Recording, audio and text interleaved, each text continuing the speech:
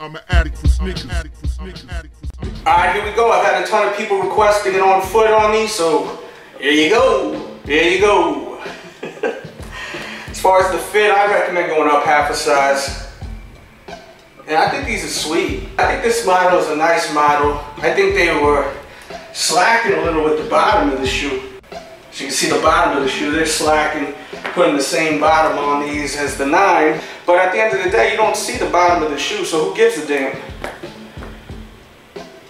Let me know your thoughts though. Make sure to share this on your Facebook, Twitter, Google+. Hit the like button if you like watching. Lets me know and I appreciate that. And make sure to catch up on all the reviews. I reviewed the upcoming Lebron 11 off that pack. I reviewed a bunch of Jordans that are about to come out, a bunch of KDs and much more. Look in the description box below or go to the main page here at youtube.com/The Sneaker Addict. And if you like the music you hear at the end of these episodes, you can download it free by going in the description box below. There'll be a link. And keep in mind also my podcasts are now on iTunes. So make sure to follow my show on iTunes. Just search The Sneaker Addict on iTunes.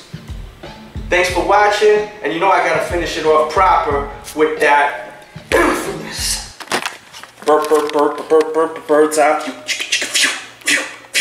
DJ Delz, you know I love you. You got some neighbors around you like to talk a lot. Smile, say how you doing, but when you off the block, they the ones talking shit about you.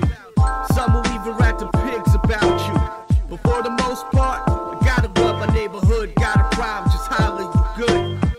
It's a beautiful day on the block. Chillin', cracking jokes, peep the youngins taking notes.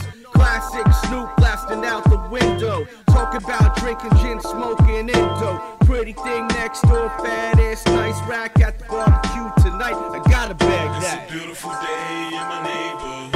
My homies getting paid and